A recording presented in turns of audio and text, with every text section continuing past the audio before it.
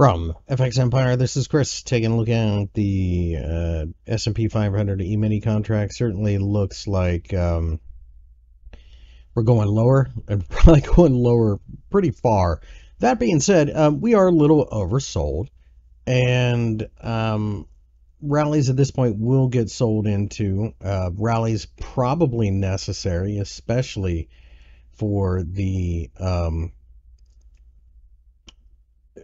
3-day weekend coming up. That most certainly is something that you need to pay attention to. So with that being the case, just going to let it bounce. I'm going to short it again. I wouldn't chase it all the way down here, but who knows? We'll wait and see. With the jobs number and the 3-day weekend, probably a recipe for a little bit of short covering, but certainly looks like things getting pretty ugly here.